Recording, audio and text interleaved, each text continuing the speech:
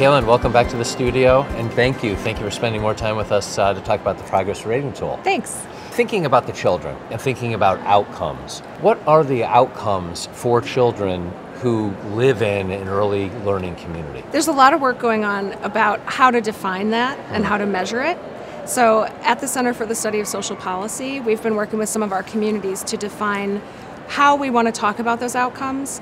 Everyone's measuring different things, or some of the same things and some different. So we worked with a group of our community leaders to organize those outcomes into three main areas around health, learning, and safety, and being in a nurturing community. Within those areas, then, we can look at indicators that communities can use that are available at the population level, because we really want to look, when we're talking about the whole early learning community, we don't just want to know how the participants in one particular program are doing. We want to know how the community's doing. But that data, sort of public health level data, is harder to find for the questions that we have. Where do you get those indicators? Where do you get the data?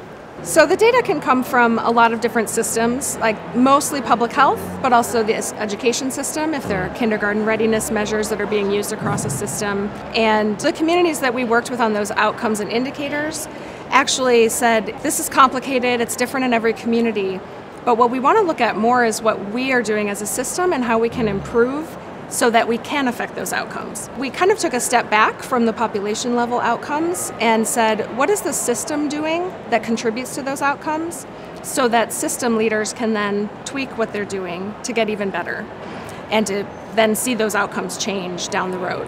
The fundamental question is, why would children be better off in a community that has a well-functioning early childhood system than in one that just has good programs? And I assume that that is exactly why you have said that a well-functioning system is far more effective than simply having good programs. Right. So when you're looking across the community at the full system, you can answer questions and solve problems that you just can't from an individual program. No matter how good an early care and education center is, they're serving the families that walk through the door. They can serve them wonderfully, but that doesn't answer questions about, are we serving everyone in the community? That's not in the purview of an individual program, but when you look at the system level, you can solve that. So we came with 4 areas. Yeah, tell me about the toolkit.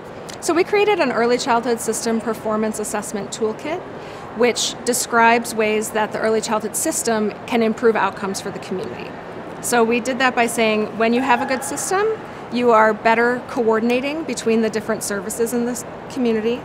You're improving the reach of those services, making sure everyone's getting what they need. You are improving the commitment of the community to early childhood, and you're also improving equity, because you're looking at who's being served, building parent leadership across the whole system, all of that. Making sure there is not only access, but then high quality capabilities once you've got the access. Exactly. The concept of equity, just one of the central concepts right now in early childhood learning. Absolutely, and I think not just right now, I should say. I mean, it's been forever, but even heightened focus on it. Right. A lot of our communities that have been doing really good work on early childhood, unfortunately, have not been reaching everyone with that good work. Yeah. So we know that certain neighborhoods are less likely to have access to high quality care. That's the kind of thing you can solve at a system level that individual programs just can't. So give me a specific example. First 5 California. Tell me what happened there. So every county in California has an organization called First 5, which is funded by a tax on tobacco products. And that entity is responsible. They have a board that's connected to their county commission, and they are responsible for funding and coordinating services to the first 5 years of life. And we work with several of those first five entities in California counties to think about how their entire system can function better, including the programs they fund directly, but also the programs that they can pull together and say, let's all make sure that we know each other and we're making referrals to each other and we're helping families access services.